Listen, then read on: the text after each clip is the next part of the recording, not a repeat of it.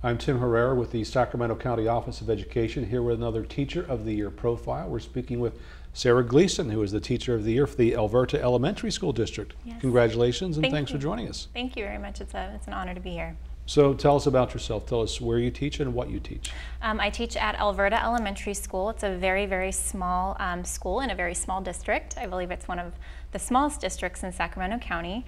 I teach first grade, and our school is very tiny, like I shared. It has about a little over 200 students, and our district only has 2 schools in it. So we have our elementary school, and then we have our junior high school, which houses our junior high plus a charter junior high and high school. So tell me a little bit about your class and your experiences. First grade is an interesting age because some kids actually don't even go to kindergarten. That's true. And so you're dealing with kind of a different audience there. We've got some kids who have some exposure to school and skills, and some who may not even have preschool or kindergarten. So how do you deal with the wide range of what you might have? It's quite a juggling act. I think every teacher deals with that. As far as our children, you do have to get to know them and get to know their strengths and their weaknesses, and try to individualize as much as you can by doing small groups, by doing individual time, but also having to teach the children to be independent, because when I get them, some of them have had exposure to kindergarten, so they do have a little bit of independent skills, but it's not too much. So that's my main goal, is to teach them independence, so I am able to then also move along and do small groups and try to meet them individually. So you're dealing with teaching the academics and still teaching the socialization. Absolutely. Behavior, I say, is probably a little bit more than academic teaching. So once you get the behavior down, then you can really teach the academics. So I really try to focus on that, and we're teaching the whole child, not just the academic piece. And so I think that my goal as a teacher is to really try to raise wonderful citizens of the world. And so you're teaching manners, trying to teach them how to apologize, teaching them how to interact appropriately with one another, so we can live in a kind classroom. So you're dealing with kind of a wide range of students. So how do you deal with the motivating of some of the students who might need a little extra nudge compared to others? What are maybe some special things you do? Everything in my classroom is considered a privilege. So it's a privilege to have a desk, it's a privilege to have a pencil and eraser. And so once students get those privileges taken away, they definitely are motivated to try to work for those. That's just a basic whole classroom one. We do teamwork celebrations, and that's for working together as a whole class. That's a whole class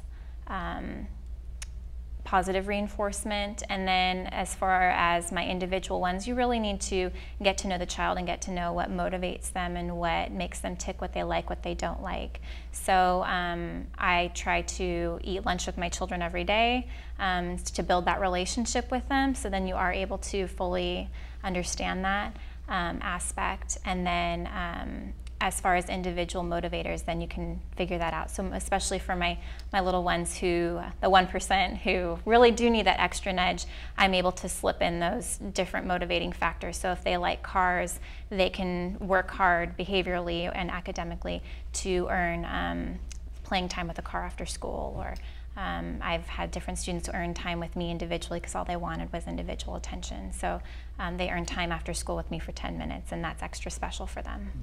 So you talked about relationships. Yes. Relationships with the students are important. Absolutely. Tell me about building relationships with the families and the school community, how all that's important as well. Oh, it's incredibly important. We are a team, so it's not just me teaching the children. It is a team effort. It's the parent, it's the principal, it's the community members. So we are an active team trying to teach our children. Not one person is to blame for a child struggling. So to have that close relationship with the families is absolutely essential. And I work in a very tiny school, so that really lends itself to building those relationships.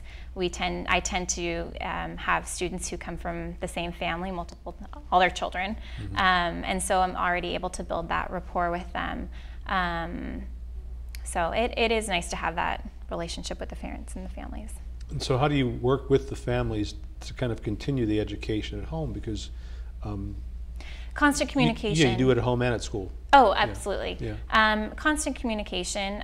So phone calls, trying to work together with the parents, give them ideas, give them some extra help and resources at home as well. So what brought you to the teaching profession? Was it something you always wanted? No, it was not. No? Absolutely not. No. My mom was a teacher. I come from a teaching family. My mom was a teacher. Her siblings were teachers. And then, like me, her siblings' children became teachers. And I saw the amount of the sacrifices my mom had to make for her children. And to be an effective teacher, you do sacrifice a lot. And so I saw the effects of that as a child, and I thought, I just want a basic 8 to 5 job, like being a gymnast or a SEAL trainer or a mom, just perfect 8 to 5 job. Exactly, yeah. But as I grew older, all my high school jobs and my college jobs revolved around children. And my mom I ended up helping my mom with our children's program at our church. And I helped teach and lead and helped develop the program, but I still was determined not to be a teacher.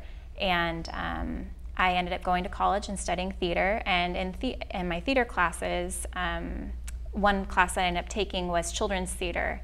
And with the encouragement of my professor and my family, I decided to become a teacher because I realized that you could really use theater in the classroom.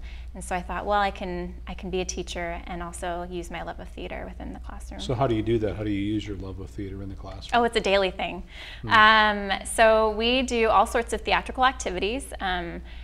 Theater actually, there's a lot of practices that are utilized every day, and it can go in any job, but especially in teaching. Improvisation, learning to collaborate and communicate effectively, those are things that I utilize every day. But as far as specific theatrical techniques, we do a lot of improvisation, we do a lot of acting and miming, very much like charades. That gets the kids up and moving. A basic example would be a transition from the carpet to their desks. Most teachers would just sing a song. Well, we sing a song and we act like an animal, and that not only gets the kids up and moving, and it not only allows them to have fun and for about a minute, but it helps them with their visualization, which is a component of reading.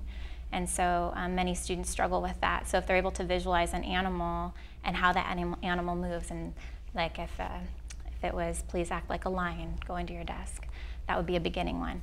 So they have to think a lion has a mane, a lion has whiskers, how does a lion move? And then we build on that throughout the year.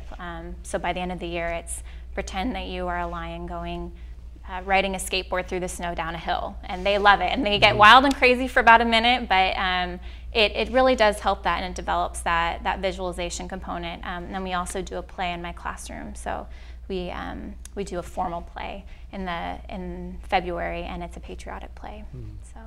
So you apply those theater skills in the classroom, because you're talking about confidence, presentation. Absolutely. Getting over that fear of talking to people in front of people. Exactly, and that's huge. And to feel safe and to feel comfortable to present and to share your knowledge, and especially with Common Core now, that asks a lot of students to express how they came to an answer, their thinking process. And for a lot of students, that's very scary, or they don't know how to effectively communicate that. So using the theatrical techniques, they're able to, a lot of them, it gives them a base to help communicate their academic learning as well. So what does it mean to be a Teacher of the Year? Oh boy, it's quite an honor. It was quite a surprise. Because I am very young. It truly is an honor to be representing my school district, because I work with some phenomenal teachers. So. Well, congratulations to you. Thank you very much. We've been speaking with Sarah Gleason, who is the Teacher of the Year for 2016 for the Alberta Elementary School District. Thanks for joining us. Thank you.